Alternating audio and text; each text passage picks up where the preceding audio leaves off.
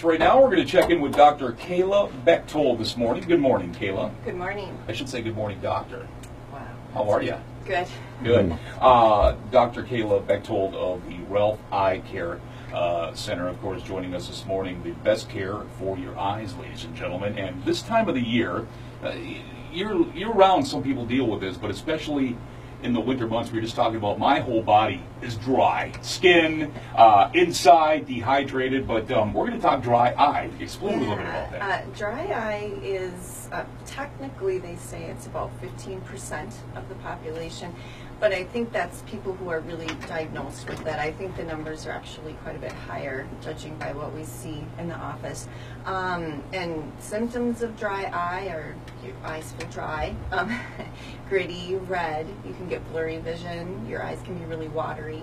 If your eyes get very dry, you'll reflex tear and they'll just water down your face. So it is a symptom. Before, when we have patients come in, we just give them a bottle of tears and see them in a year, and that's pretty much all we had. But they've been doing a lot more research on exactly what it comes from, and on the tear film itself. So the tear film isn't just one solid entity, it has 3 layers. And the bottom layer is sticky and it sticks it on your eye.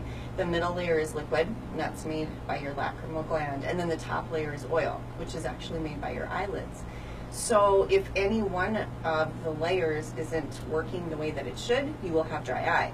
And a lot of times the symptoms feel the same regardless of which is bad. So it makes it difficult for us just with examining exactly what's going on. I mean, there are some things we can tell. But Relf EyeCare has become a tear lab dry eye center. And so the tear lab is a machine that takes a small sample of the tear film, and it can measure the layers and tell how inflammatory or salty your tears are. Wow. Yeah, and so it helps us to decide how to treat you. If we try to treat the aqueous layer in your oil layers, the problem is not going to help. And so we take this measurement, we have these numbers, and we can gear a treatment protocol to that. And then the other nice thing is that in about 4 to 6 weeks later, we can recheck it.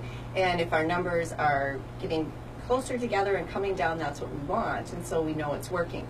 Because sometimes with dry eye, you don't necessarily feel awesome after 2 days of treatment. It takes a lot of time. Right. So it's encouraging to see if our numbers are improving, that our treatment's working. And if they're not, then we change it.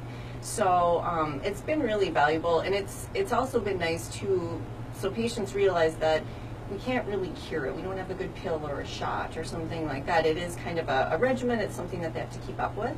And yeah, so we've had just much better luck treating dry eye with it. I would not like to have to treat dry eye again without the machine. It's been great. It sounds amazing. It really does.